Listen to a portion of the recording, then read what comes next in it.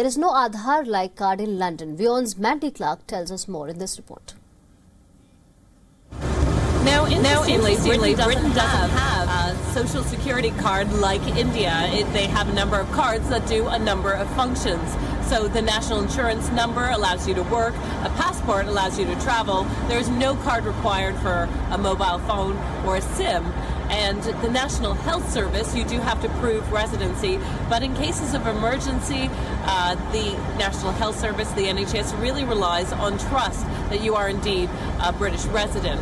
Now, there would likely be a lot of resistance to an all-in-one biometric card, and that's because the British public would be pretty suspicious of the danger of data leaks or the threat of ID theft and other such crime when one card has such a high volume of personal data. But the British public don't seem to mind sharing personal data with Facebook, Twitter, and other social media giants. They feel the difference is that they choose to share that information. It's not all placed on one card. However, the government is actually quite concerned about the information that social media giants have, and they've been pushing them to protect their users more against fake news, predators, and also allowing users to delete content they may have put in there that was embarrassing when they were younger than 18 years old.